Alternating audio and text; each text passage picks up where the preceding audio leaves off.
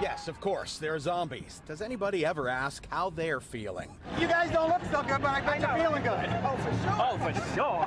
Energy. Energy. Yes. You get it from the crowd and we pull it in. We pull it in. Now, like a true zombie. Like a true zombie. Yeah. For a scary holiday that's known for a darker side, you find a lot of people in a good mood. God bless the Halloween day. Can I call you Mommy? Is that all right? It's cool. All the people seeing all the people enjoying their time. Good. All right. You look great, I guess.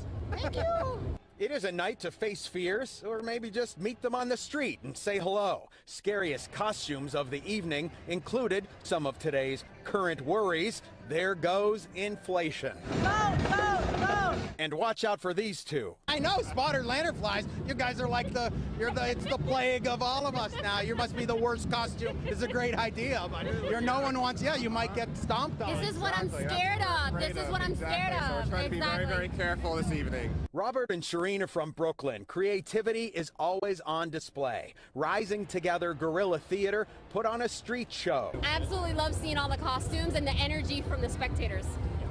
Just the music, just, having a really good time and enjoying, just 2022.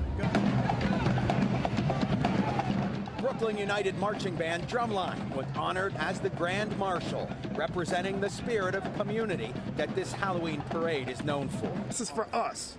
See, this is the fun Jason. You don't want to see the serious Jason. That's for sure. This is the fun. This is the dapper Jason. The skeletons stand tall among the parade participants. This year, some have new hips and upgraded parts. Things that endure are the things that people resonate with. And you can tell when you're out there from the response of the crowd, from the energy of the volunteer performers who come back year after year to bring them to life.